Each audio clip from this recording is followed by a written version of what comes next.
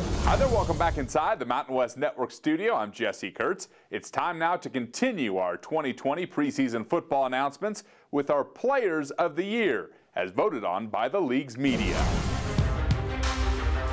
Warren Jackson from Colorado State is the preseason Offensive Player of the Year.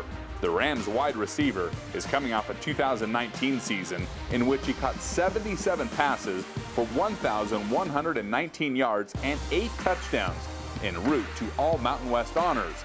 The 6'6" senior ranked 4th nationally in receiving yards per game, averaging 111.9, and 6th in catches per game with 7.7. Jackson was also recently named to the 2020 Bolitnikoff Award watch list.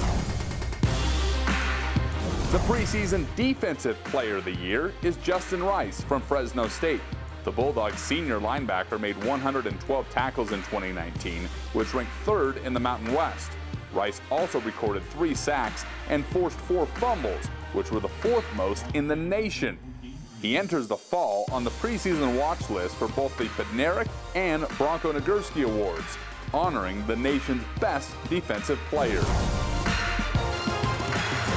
Utah State's Savon Scarver is the preseason Special Teams Player of the Year. The Aggie specialist has returned 5 career kickoffs for touchdowns, which ranks 2nd most in Mountain West history and tied for 9th best in NCAA history.